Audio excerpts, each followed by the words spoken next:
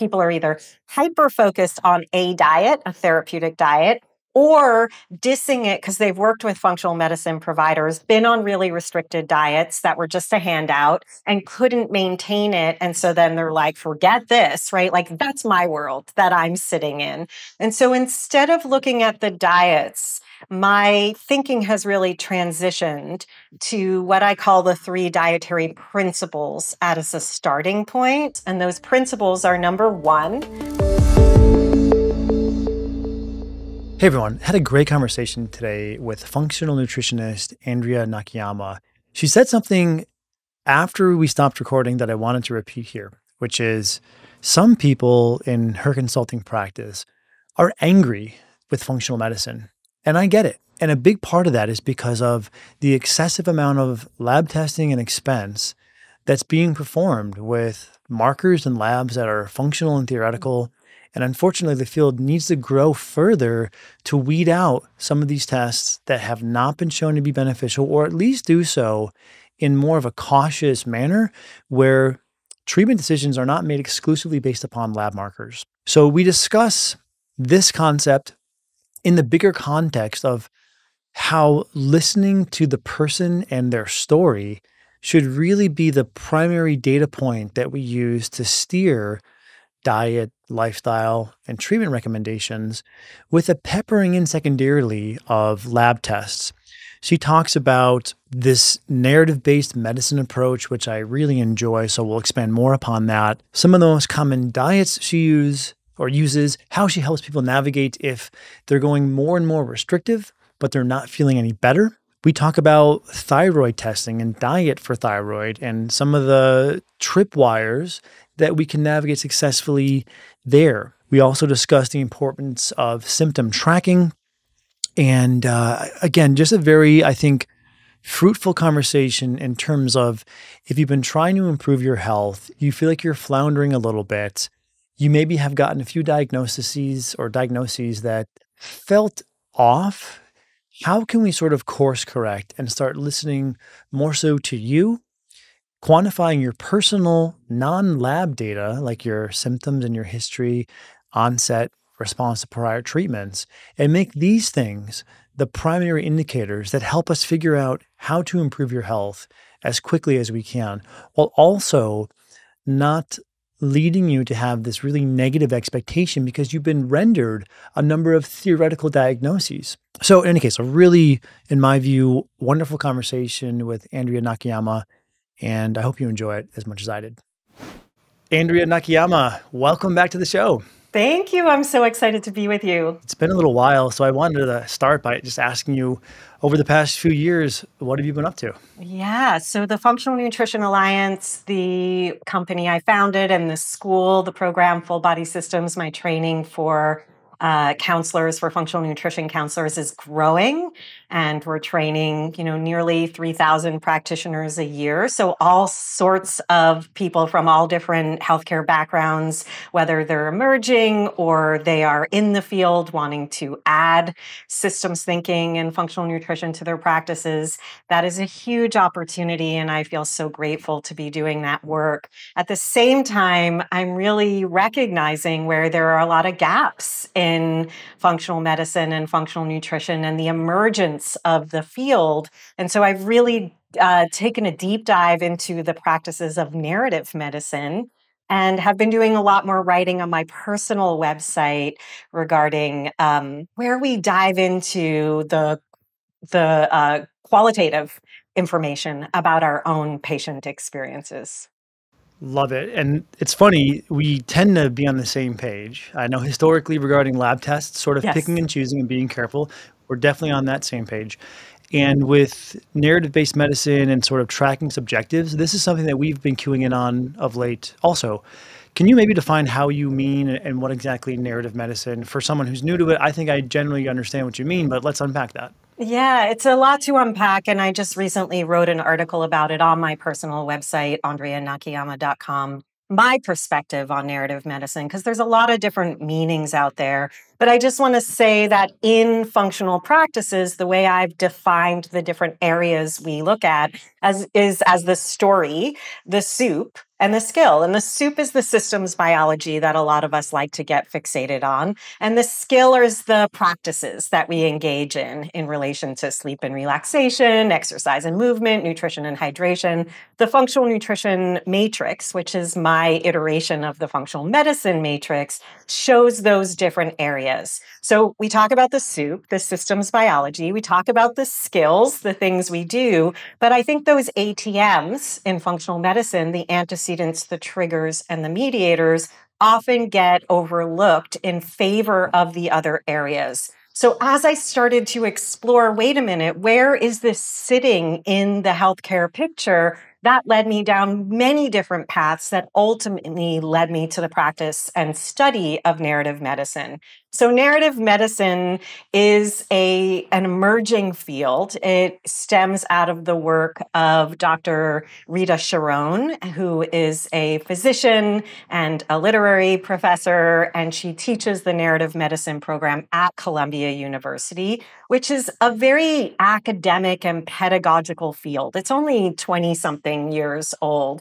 And it really, in its simplicity, is about teaching providers empathy. Those are my words. It's really using the humanities to remind us of the human in front of us. And what I'm most interested in is taking those practices and transferring them to the patient. How can we, as patients, pause and reflect and gather more of our own personal evidence so that we're better partners in our provider care, in our therapeutic partnerships, but also for ourselves, not constantly trying to fix our broken selves or seek some quick fix or solution without even knowing why, or even self-diagnose, self-prescribe, self-test, but pause and self-reflect. So for me, narrative medicine is an opportunity to train us as patients to slow down, gather the correct information before we rush into action.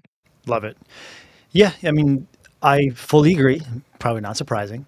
And I do think, and certainly over the past maybe year, we've really put more emphasis on the data gathering at the start being even more important. Yes. Because, sometimes I think patients, they'll get frustrated if the clinician doesn't hit a home run right out of the gate. And of course, all clinicians, we want that home run. It's almost like a surfer who had a really good ride, and you just keep pursuing that high because it feels so good to have a good ride on a wave. And it feels so amazing when someone's suffering. In 30 days, the person comes back and says, "Doc, I'm feeling so much better." That is one of the best, most fulfilling feelings imaginable. It's super addicting. Yes. But that would be sort of, if we're looking at a Gaussian curve distribution, that would be at one of the tails, right? It's not the meat of the bell curve.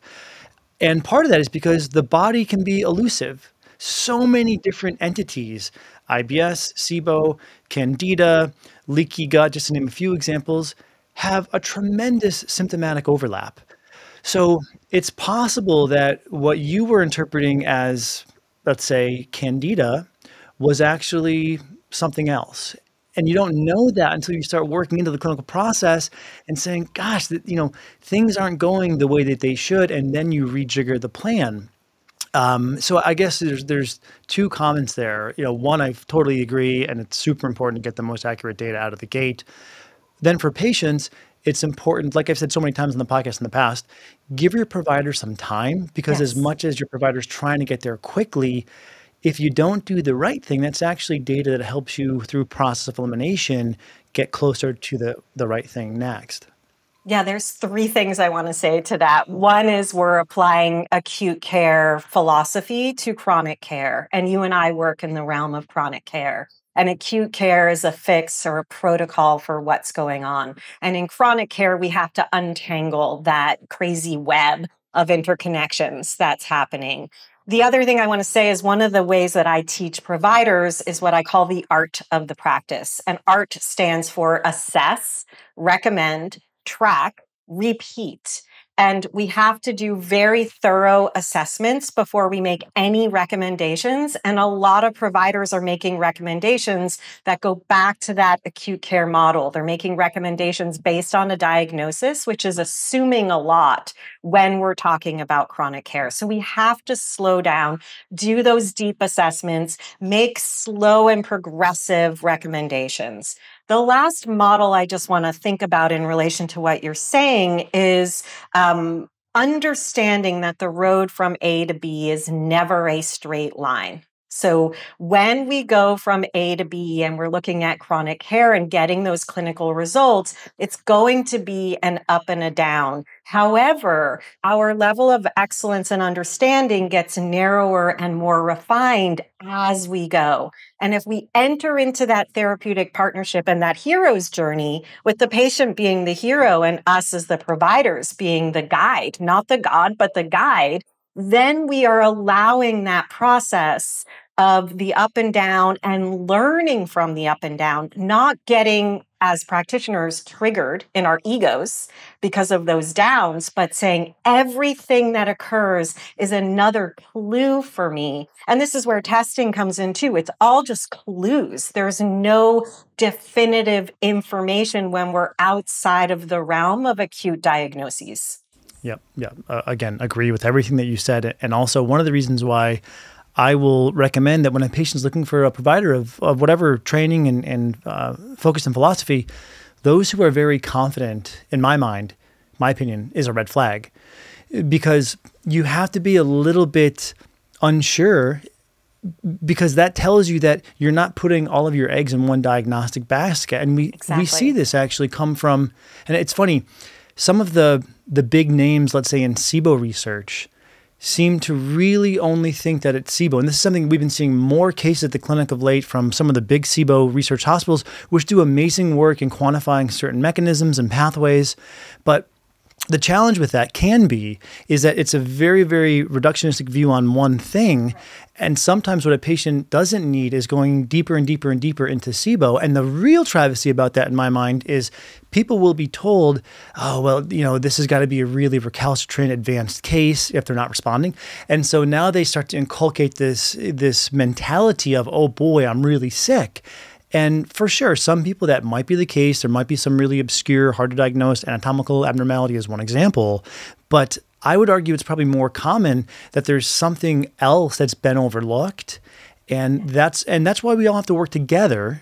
But I would say to a patient, just be cautious if your healthcare provider just seems really confident about a certain thing. And the real travesty about that also is the people who are confident tend to be the best at messaging, right? Especially if we're talking about modern day, small snippets on Instagram. It's a short thing like SIBO causes all the problems with the data is in. We know this is clear. And it can be compelling when you're sick to look at that thought leader who just seems like they've really got it all figured out. But that's really sort of a catch-22 because oftentimes they're going to shoehorn you into a certain condition.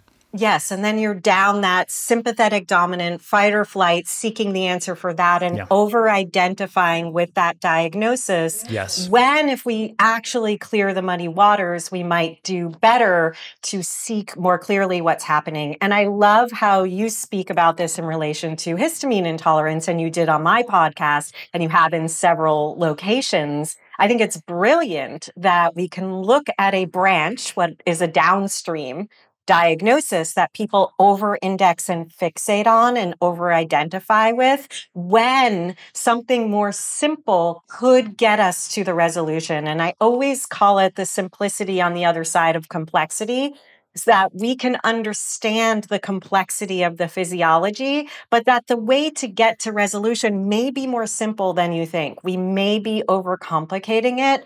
And I think that this is a result of the noise in the media, but it's also the direction that a lot of functional practitioners have gone in over-identifying with a supplement, a test, that doesn't have a lot of evidence behind it and or a diagnosis. And so this is where I feel like we've lost our way as patients, just to get back to that piece. And we're not actually anchoring on the information and the expertise that we have, which is our own experiences, our own lives. And that's where we are the only expert in the room. If I come to see you and your clinic, I'm the only one who has expertise in me. And it's my job to bring you that expertise. However, I'm often bringing my expectations about what's been previously diagnosed, what I've self-diagnosed, what I'm taking, what I'm tracking through various resources, and I'm clouding the room with that information instead of the most important information, which is my timeline and my experience.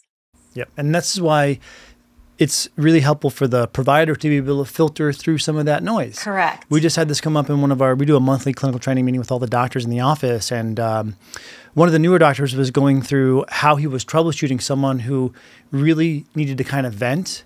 And I understand for all the patients out there, and I've been there too, It feels good to vent, but what can happen if you don't take a moment, and I would recommend doing this before a follow-up, take a moment, take some notes. Like when I was on the other side, I might spend an hour before a follow-up visit mapping out all my notes and then saying, how can I take this 3 pages and make it half a page? Correct. And there's a lot of value in that because clinicians are humans, and humans can be overwhelmed by a ton of context, and they're trying to find that signal amidst the noise. And for patients, please understand that if you have confidence in your healthcare provider, if they're doing that, if they're trying to sort of filter down, it's not that they don't care about listening to you.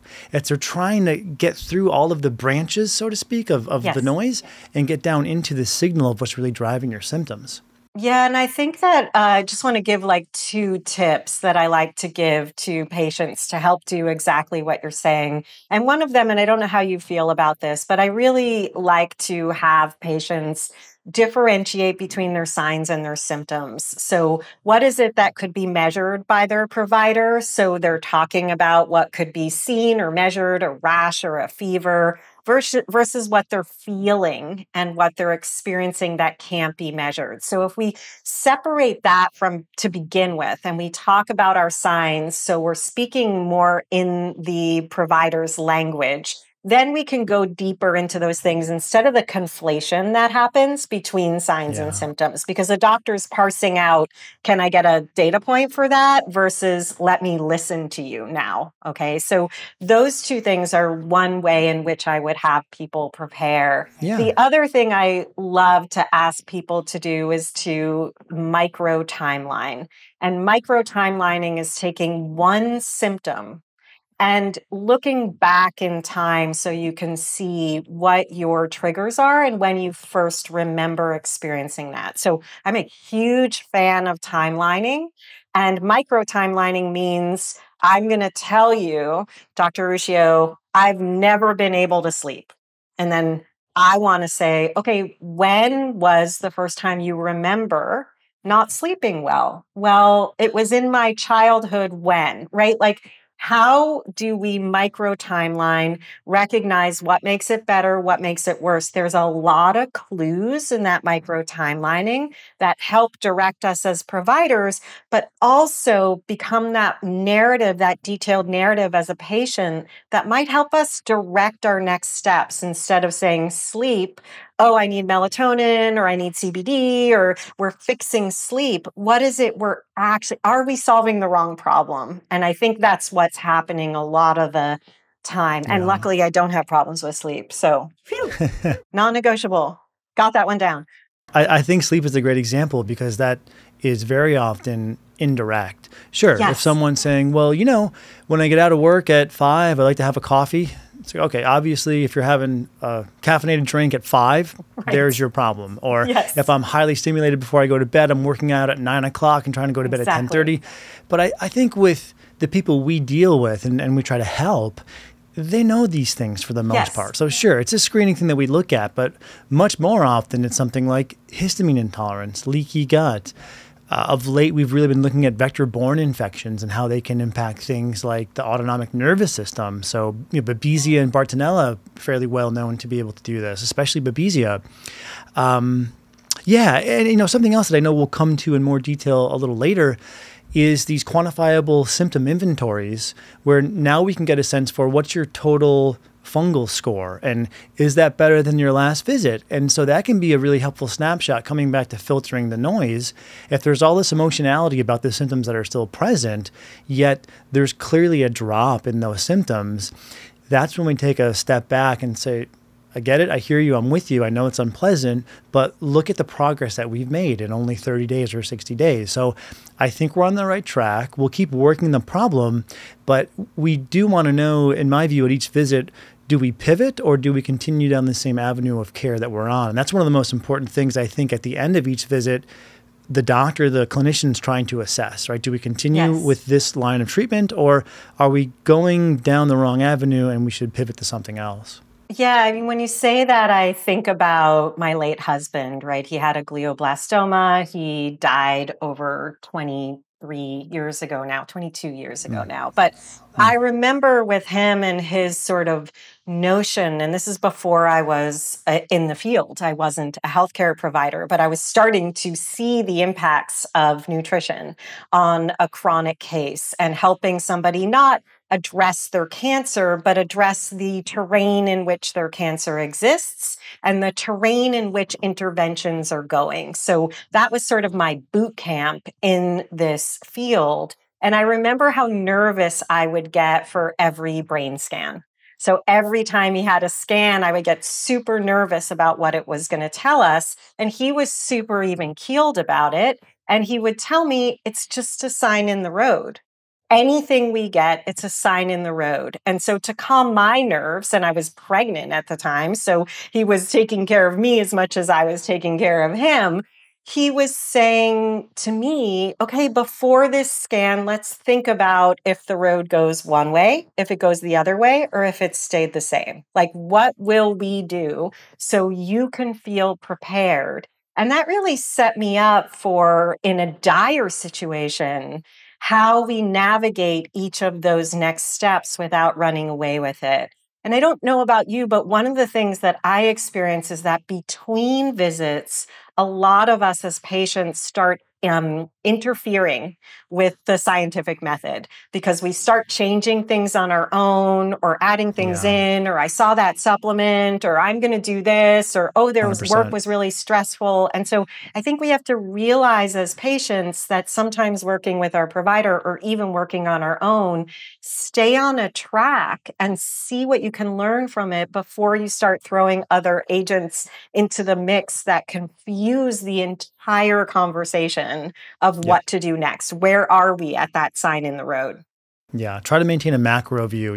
I couldn't agree more, again, because it's so easy to have a bump in the road and then say, well, you know, I think yesterday was bad because I didn't do this or I did that, and so I'm going to change. And then what the clinician's trying to do between visits is set up an experiment and then read your body. We say in the clinic, your body is boss. So we're going to really listen to those signals. But if you've gone from one hypothetical treatment approach and then you've made it 3 over the past 4 weeks, we really don't have any useful data. I mean, sure, people do want to listen to their intuition, but I would say when in doubt, don't change anything. Yes. Unless it's super, super obvious that there's an overt problem. Yeah, or something that you've been prescribed or recommended isn't working in some way, then you reach out, right? But otherwise, like, we've left the scientific method behind. We're no longer in a controlled environment. We never are. I mean, that's the complexity of the human body. We're never in a controlled environment. We're not in a lab. But we have to recognize that there are a lot of life variables. And then where do we introduce or not introduce additional variables that could confuse the clinical journey? That road from A to B becomes even more confusing. And by the way, if this has been helpful, please comment and subscribe. This really does help us reach more people who are trying to improve their health. So it is quite deeply appreciated. Maybe pivoting for a second, what are some of the most common things that you see? Because I'm sure people, this is one of the challenges with the plenty of information on the internet. If you Google your symptoms, you can get cancer on the one side. This is more like your WebMD sort of results. And then you can get any variety of toxins, mold, inflammation, leaky gut, adrenals on the other. So I think it's helpful to know what of those hypotheses tend to be more common? Yeah. Is there a handful that you think people should really put more toward the top of said list? Yeah, so I'm going to go into scope here, which is different than your scope. So aligned, but different. And as a functional nutrition counselor, I'm looking at all of those things that you're talking about, or as a functional medicine nutritionist, as branches. Those are branches. They become part of the picture that I'm mapping, whether you receive a diagnosis or you have symptoms. Even though, my expertise is in autoimmunity, particularly Hashimoto's, I've trained practitioners in Hashimoto's with other leaders in the field. It's not in my scope to say you have Hashimoto's. I can say you have autoimmune antibodies to your thyroid, and I can tell whether it's primary or secondary, but not in my scope to diagnose. So for me, all of those things you mentioned are branches on the tree, and I'm coming down to the roots, and not just the roots, but the soil. And in my 3 roots, many branches model that I teach into, and I try to teach patients to also understand, any sign, symptom, or diagnosis you can name is a branch. We're going to look at the 3 roots: genes, digestion, and inflammation. And each of those roots has a circle of influence. And the circle of influence is a principle that Stephen Covey really introduced in relation to, the habits of the most successful people. And it helps us to keep our focus. So when we're too narrow, like we were talking about earlier, we lose opportunities. And when we're too wide and it's everything under the sun, we're anxious. So the circle of influence helps us to direct our attention. So the genes, digestion, and inflammation all have their circles of influence, which are going to be where I focus my attention. And it's sort of like a spinning wheel of where I go with each person. This allows us to clear the muddy waters and prepare someone for the work that they might be doing with their physician that is at a different scope and might be bringing in more of the diagnoses and prescriptions that are out of my realm. But a lot of times what I see, even with the kind of patients that we both see, is that they're skipping a lot of these phases in favor of a targeted approach with the branch, as opposed to addressing that same branch through the soil and the roots. So they're missing the opportunity to take another way. And there's 2 ways to solve a math problem, or more, right? So I'm not just looking at the one way in, which is in medicine, what we do with a more targeted approach. So I just wanted to state that in terms of the diagnostics. And this is, I would say, the hardest thing for me to teach providers who are studying to be functional nutrition counselors, because we live in a very, I call it tier 3, dismantle the dysfunction, target the diagnosis culture.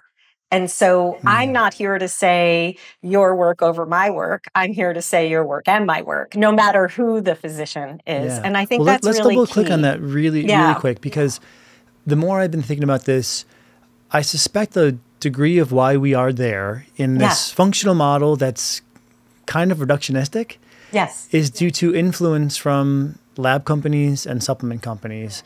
And it's really incumbent upon the clinicians. And I'm hoping, and it does seem to be shifting, that the newer generation of functional medicine clinicians and doctors, they're taking a step back and realizing, oh, this field isn't pure as snow. It's a little bit tainted, and we need that funding from lab companies and supplement companies to help make this all work. But the clinician needs to be kind of the gatekeeper of, well, I went to this weekend seminar and there was a lot of sponsorship by labs and it leaked its way into the didactic over the weekend. But I'm going to assume that not all of these tests have equal merit, and therefore we don't need to be pursuing direct treatment of a diagnosis. Are you sort of sensing the same thing has happened? Oh, 1,000%. I mean, you and I can both get on our soapboxes about this. And I really go back to the fundamental principles of functional medicine as what I am really serving. And those fundamental principles are the therapeutic partnership, which goes back to what you said, the body is boss. And what I'm saying, that the expert in the room about you is you, the patient. So Right. therapeutic partnership, looking for the roots, which means we ask, why is this happening? Not just what do I do about it? And a systems-based approach, which means we embrace systems biology and also systems thinking. And we've become very reductionistic, to use your words, and really just targeting the thing that we're saying is the problem. Even if it's a fungal or microbial imbalance, that isn't the problem. That's the problem out of context. And Right. I see my job is to put that information as a clue into context. Do I need that clue right now or not? Do I know enough by hearing your symptoms and being with you that there's an imbalance in your microbiome and that there's likely gut hyperpermeability? Absolutely. I don't need to test for that to do the work to determine where I might need to go next. And so I feel like practitioners are over indexing not only on these diagnoses, like those you mentioned, mold, SIBO, but also on these tests that don't tell us they don't tell us a diagnostic. They give us a little more information about the context, which we probably already know. What are some of the most common diets that you use and you find helpful? I'm sure for people in the audience, autoimmunity is something, especially with the discussions we've had on the podcast regarding thyroid autoimmunity, that this comes up a lot for you. So is there a few diets that you think have the most merit? Yeah, I think that, I mean, I have to say that in the world of nutrition today, it's kind of a dirty word, right? Like there's a lot of anti-diet theories and, body positivity conversations. And so navigating in the world of nutrition where either people are either hyper focused on a diet, a therapeutic diet, or dissing it because they've worked with functional medicine providers, been on really restricted diets that were just a handout and couldn't maintain it. And so then they're like, forget this, right? Like that's my world that I'm sitting in. And so instead of looking at the diets, my thinking has really transitioned to what I call the 3 dietary principles as a starting point that allows us to bring in and then determine where we have to remove, right? We may need to Hmm. clear something, a food, a microbial imbalance, a negative mindset. There's things that in that circle of influence around inflammation, we may need to clear. But how do we start to think through these principles? And those principles are number 1, fat, fiber, protein at every meal. And first, helping people understand if they even know what those nutrients are, those macronutrients, and which ones are going to serve them, and being able to tune in to how those make them feel. And that ultimately serves the non negotiable of blood sugar balance. Number 2 is eat the rainbow. And in doing so, we get more of that fiber. We get a lot of nutrients and phytonutrients. We can really see how we're repleting a lot of what might be deficient in the body. And number 3 is knowing your yes, no, maybe list. And this is work I love doing with patients because it really helps us to understand their relationship to food and to dietary change before we even dive in. So, yes might be foods that make you feel great, or that you love so much that you're like, I don't want to give that up, and that tells me a lot. No is the world where you and I might live, where people come in with such a long list of no's and only a few yeses. And what they're not doing is the internal healing. So they're just removing and trying to control through food. And the maybe is, I'm not sure. I don't know. And in functional medicine, this is the world of the mediators. So we're bringing people into a realm of understanding what works for me and what doesn't. So I start there. If we need to go to a therapeutic diet, we will go there, whether it's low FODMAP or a low histamine, depending on the case and the individual. But those diets are meant to be done, in my opinion, for a short period of time because they can also introduce new nutrient deficiencies that lead to new signs and symptoms. And then we're on this habit trail of chasing through diet. So Sure. I prefer for the diet to be as vast as it can be, for that individual at that point in time. How do you handle the person who seems to be stuck in a pattern of assuming that foods are causing all their symptoms, but there's not, and maybe they don't know this until you probe in and sort of Socratically help them realize it, but that there's no clear correlation. And then how do you help sort of, I guess, one, help them identify that you're going more and more restrictive, yet you're not getting any better. So let's maybe reappraise the need to go more restrictive and lead them sort of, because it's easier said than done, right? So how do you lead them to have the confidence that they can broaden things out without them feeling like you're not listening to them or you're just kind of trying to push them into expansion?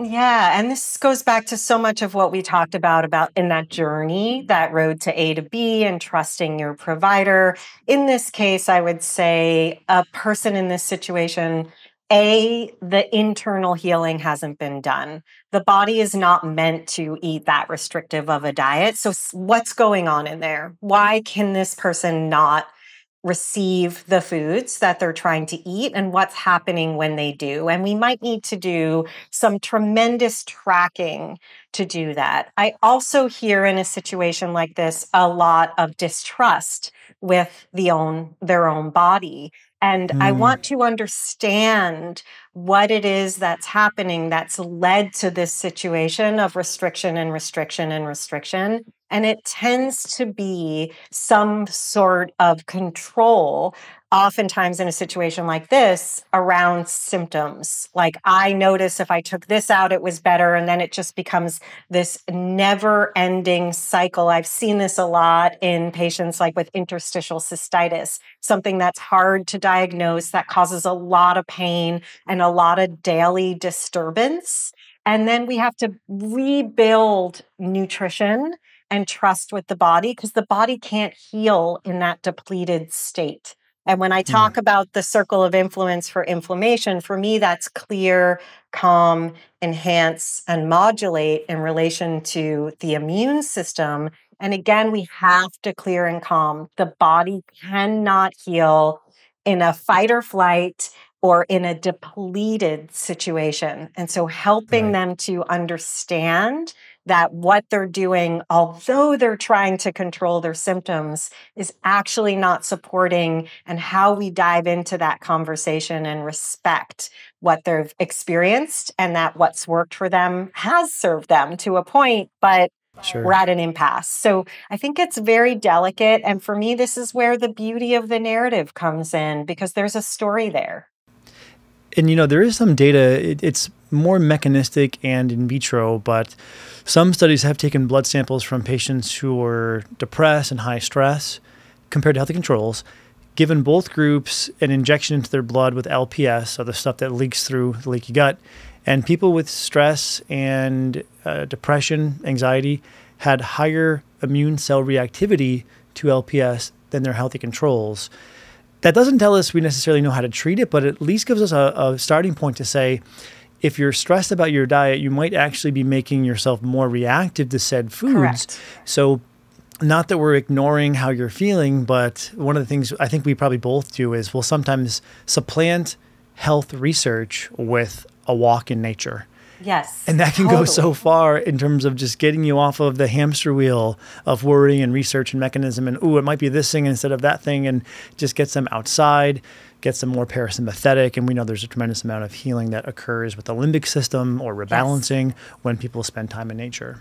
Yeah, I always like to say that nutrition is about growth, metabolism, and repair. And growth, metabolism, and repair don't just happen through food. So to your point, there's so many other areas that we can look at in dietary and lifestyle modifications that really do help us in the healing process. And when we're hyper fixated on the diet as the cure, I think we, again, have left behind so much. We've left so much on the table that can be supportive. Yep. Agreed. Let's chat on lab tests. Yes. Maybe we start with thyroid.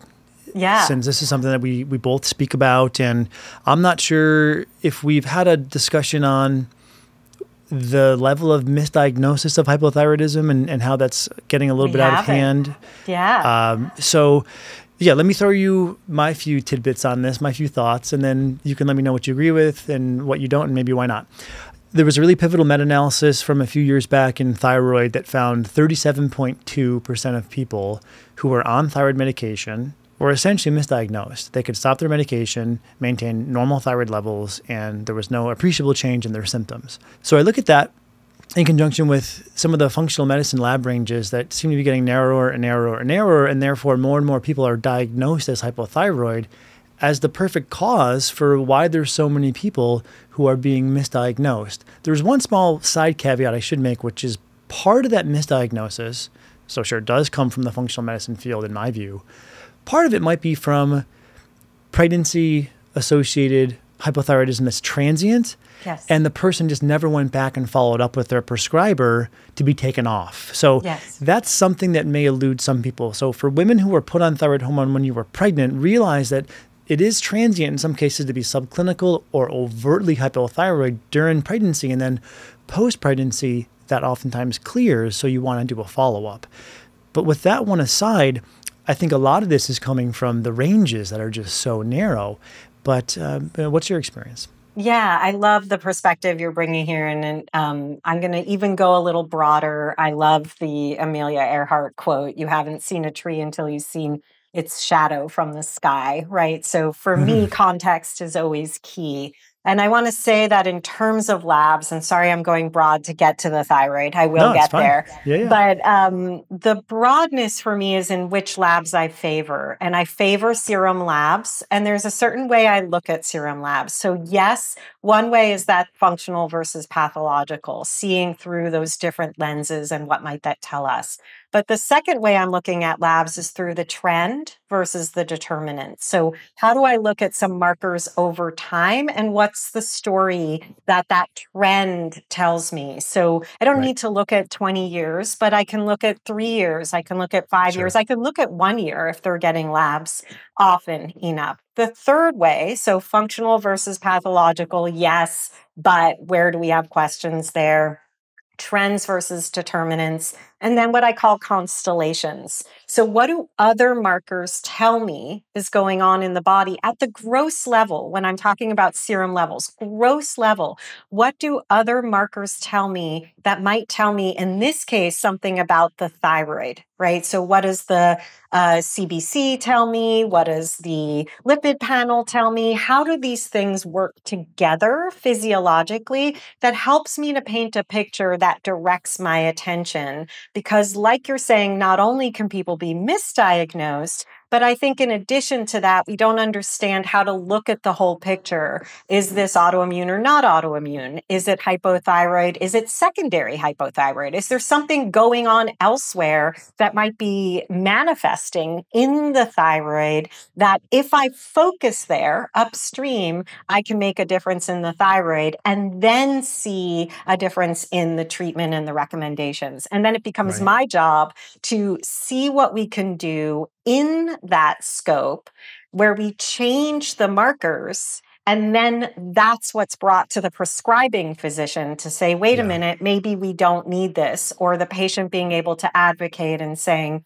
can I try a taper here? Right. So I think that the constellation is often something that's often missing, in addition to how we're looking at functional versus the pathological. I love that, because as an example, using a few specifics, if someone did have a mild elevation of their TPO antibodies, so let's say with the cutoff being 35, let's say they were 150. Now, in my view, that's nothing to be worried about, but that could be one data point along with a TSH of 5.5.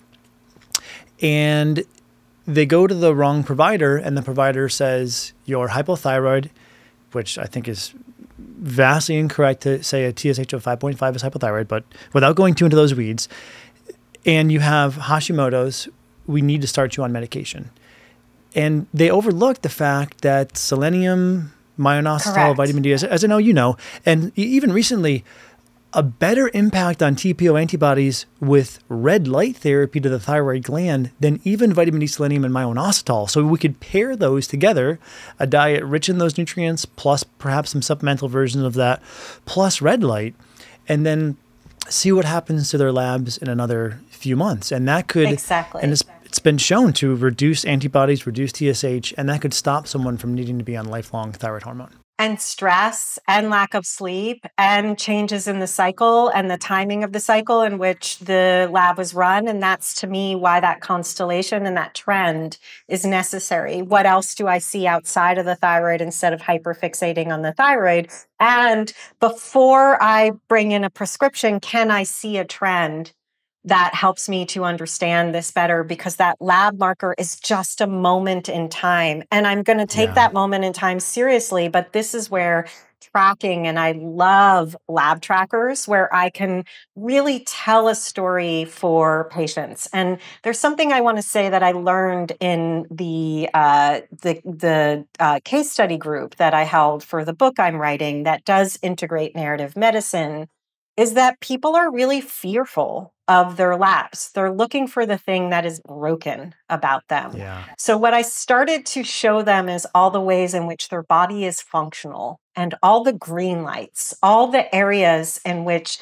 wow, look how good your body is functioning for you. That starts to shift that story of I'm broken and I'm looking for a fix. Then we From can nocebo see, to placebo. Yeah, I love that. yes, totally. And I think it surprised me that people were so fearful because I'm not fearful. For me, my labs are a data point that I continue to track.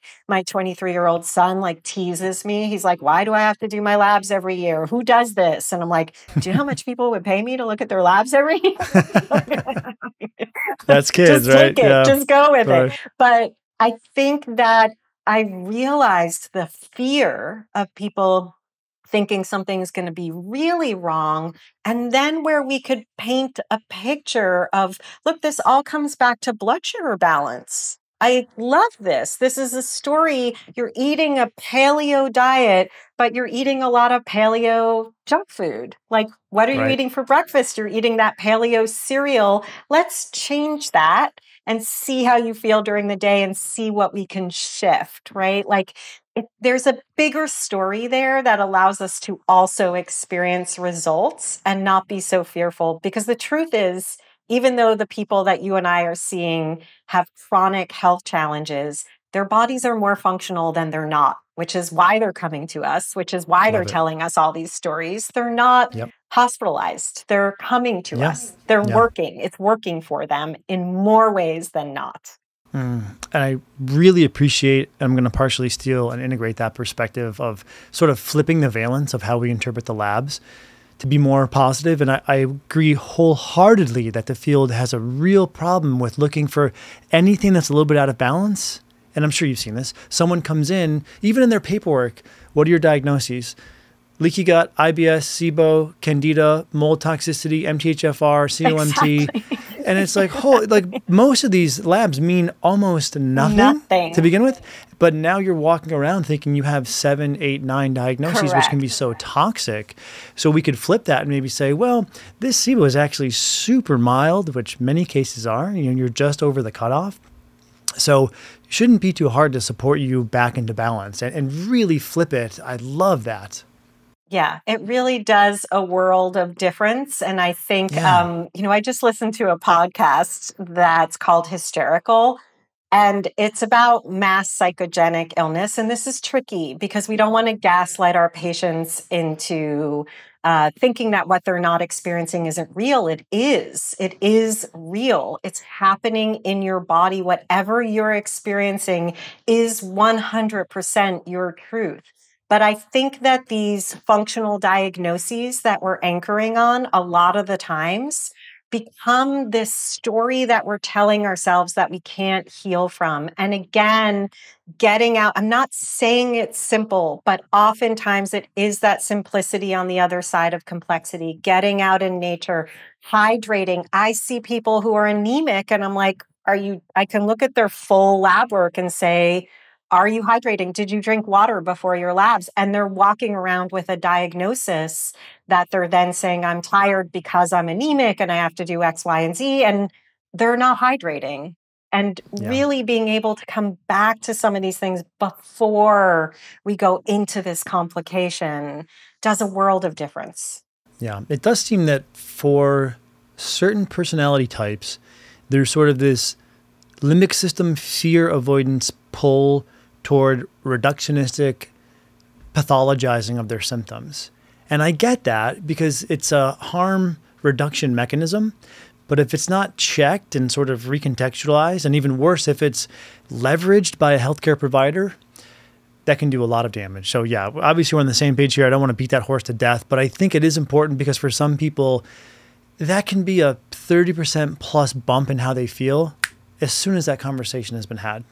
Absolutely. And there are a lot of medically unexplained symptoms. There are a lot of contested illnesses. These all fall into the realm of chronic health challenges, and they are real. And yet we're trying to put a label on them, and then we're over fixating on that label. And like you said at the start, there's a conflation of a lot of different things. And if we can pull that apart, that's where we're going to see the most results. If we're chasing that diagnostic, we're going to be constantly chasing. And this is what I see. I'm sure you do too. People have been on this path for years, chasing the next pill, the next protocol, the next provider. They've spent so much money. They're angry, understandably, because they haven't been heard and they haven't been helped.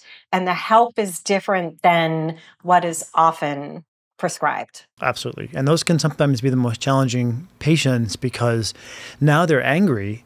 Yes. And coming back to my earlier analogy or example of the person who's expecting that home run out of the gate, and if they don't get it, they're going to go see someone else.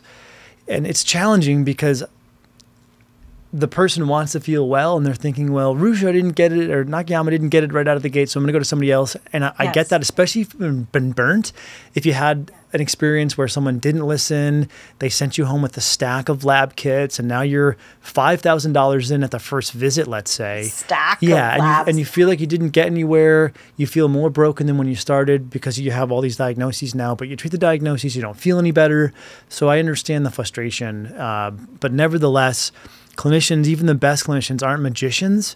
And so if you have trust, give them some time. And if you're not sure, and I've also been there, right, where I said to myself, oh, I don't feel like we're on the right track. But that's to be brought back to your provider and then to discuss that. And, let me make the case, like I was saying, collect your thoughts before the visit, try to make it cogent, and help the clinician get to that aha where, oh, you know what? Maybe this isn't a bacterial issue because you're getting worse, let's say from rifaximin. Yes. Maybe it's more so a fungal issue that we couldn't quantify, but now we have really valuable data leading us in that direction. Yes. And I think this is so important. And the thing I want to say to this patient, because I see them so clearly, is that when you're in the weeds, there needs to be somebody who's there with you. And you need help seeing that forest through the trees, but only you can help them see that. And that is a process. So one thing I've said to these patients is, look, this is the process it's going to need to go through, whether you do it with me or someone else. If there was a quick fix, you would have already found it already.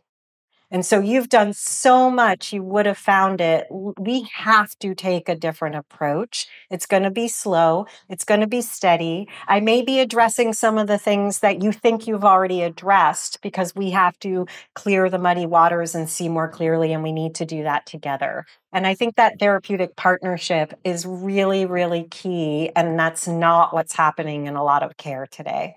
Yep, agreed. And an analogy flashed into my mind, which is if you're on a ship, at least the old ships where I had the crow's nest, where the guy climbed up the the mast and could get a really big picture view, your healthcare provider helps provide that. So together you steer the ship, but one of those in absence of the other, and you're going to crash or go off course. Yeah, I mean, one of the areas I'm seeing this a lot right now, and I don't know if you are, the talk about perimenopause and menopause is up.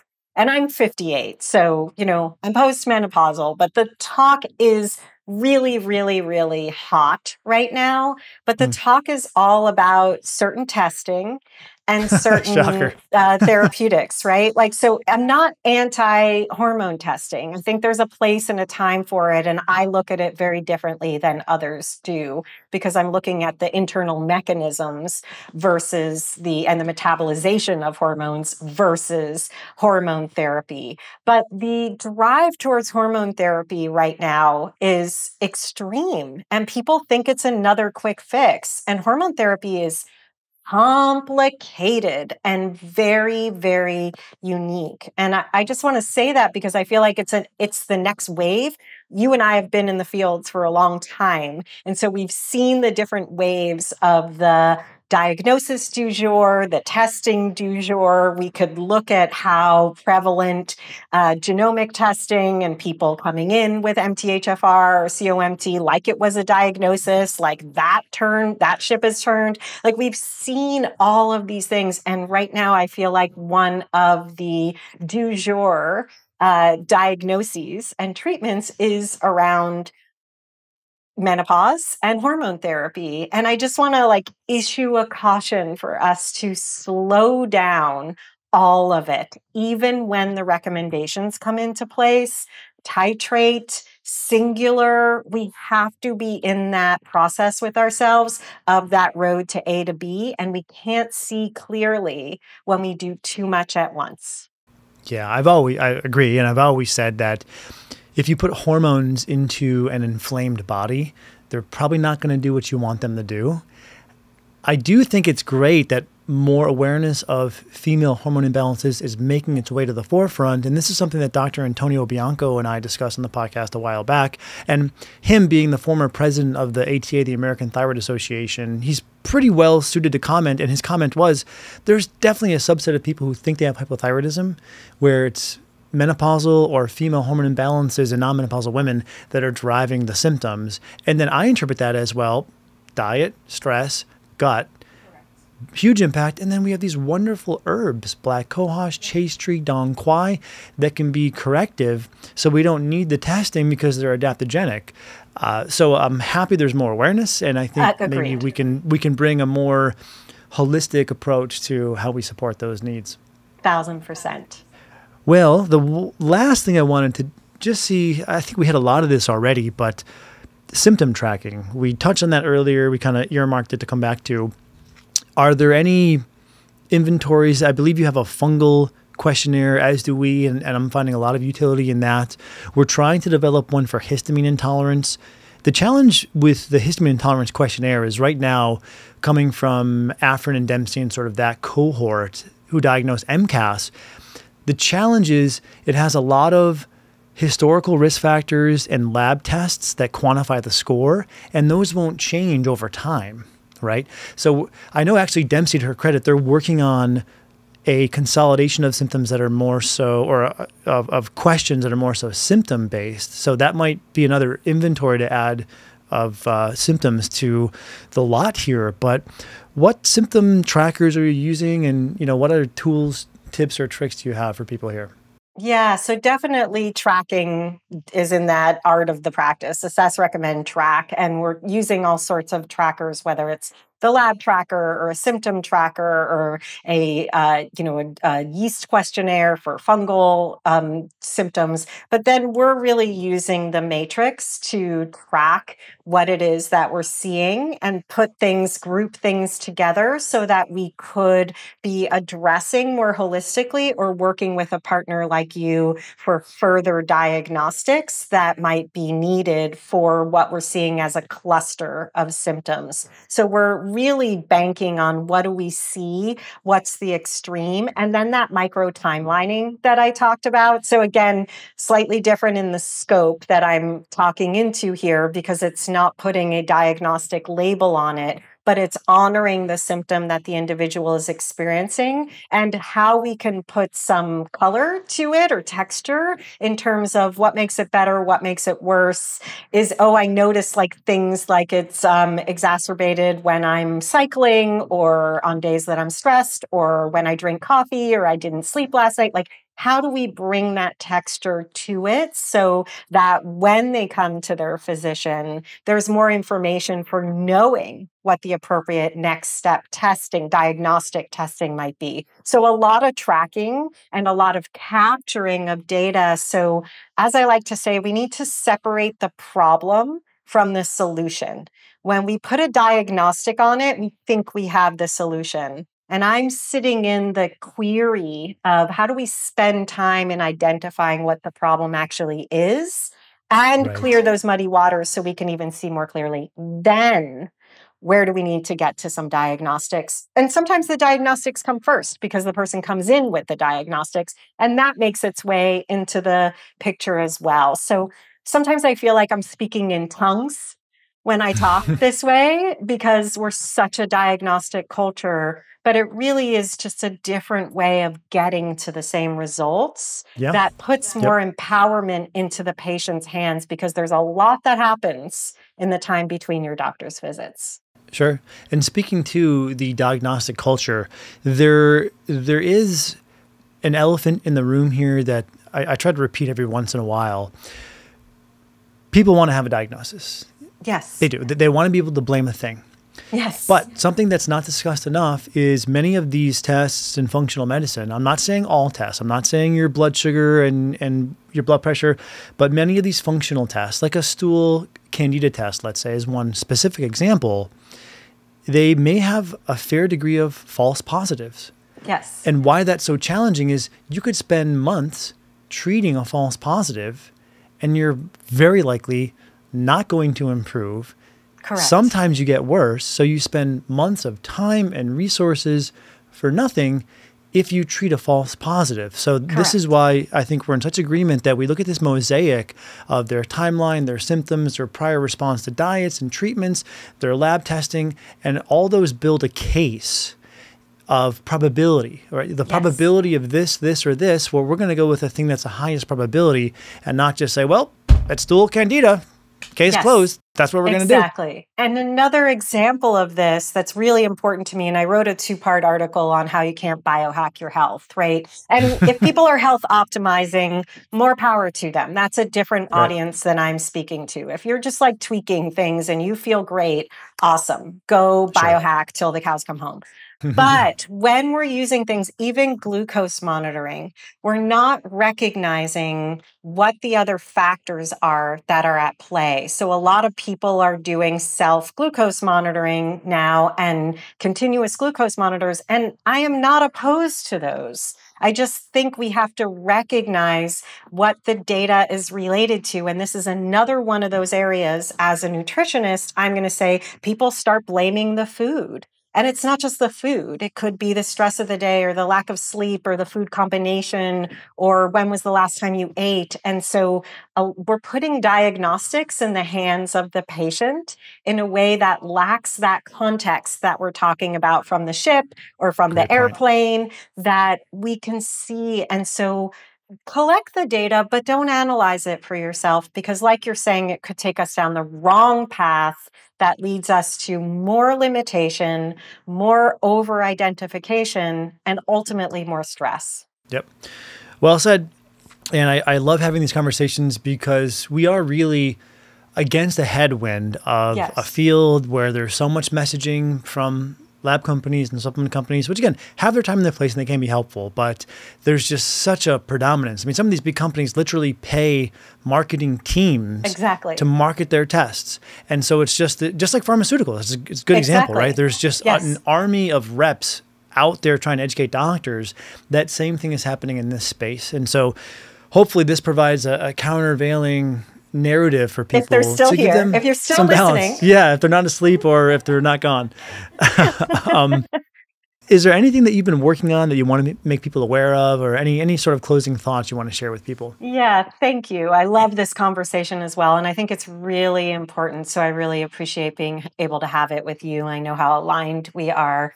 The work I'm doing over at AndreaNakayama.com, my personal website, that is geared towards more of these deeper conversations. And there's always a little narrative medicine prompt in there in my writing, even though it might be deeper about biohacking or evidence-based medicine or narrative medicine, opportunities to feel into our personal realities. I'm also aiming to offer free narrative medicine workshops once a month to see how this lands with the patient. And I've had great success. It's really fun. They're really moving and deep. And the tip that I want to give to folks that I'm really focused on right now is what moves you when we watch a movie or we have a conversation or we engage with something that we feel deeply. Sit in that feeling. That feeling has a lot to tell us, and it has a lot to tell us about ourselves. And there's a lot of positive chemicals in that feeling of being moved that are part of our healing trajectory. So I just think there's a different approach we can take to this. And that work is exploring that more ethereal world a little bit that comes back to our personal narratives and stories. Well, I'm glad people have that as a resource because we try to speak to that in the clinic, but there's only so much that we can do. And this is why it's a beautiful continuum that together we really hopefully cover all the bases. Thank you so much. You're welcome. It was a great chat, and I'll look forward to the next one.